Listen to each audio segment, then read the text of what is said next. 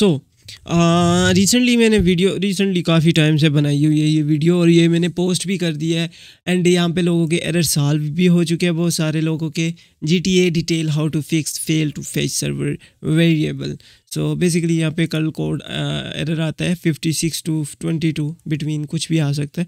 और बहुत सारे लोगों का ये इशू सॉल्व भी हो चुका था। Like a lot of people were saying thank you +1 सब +1 like blah blah, thank you very much for appreciating my work. But बहुत सारे लोगों के पास ये काम नहीं भी कर रही, तो उसका रीज़न क्या है? Let me explain. If you are using this epic game launcher, I know you have epic game launcher and your GTA is installed on through install epic games launcher. No matter, it's okay, it's fine, but still you need to run Steam on your background. I don't know why, but fivem need some information from Steam, so that's why you need to launch your Steam on background, and then first launch your Steam on background, then launch your fivem, and it will working perfectly without having any issue.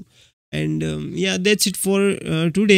यहाँ पे अब एक छोटी सी request मेरी भी है, आप लोग अगर देख रहे हो इस वीडियो को तो kindly you as you can see here, जो वीडियोस देखने वाली तादाद है 99.6 एंड ओनली 0.4 लोगों ने सब्सक्राइब किया है, जबकि आप लोग मुझे सब्सक्राइब कर सकते हो।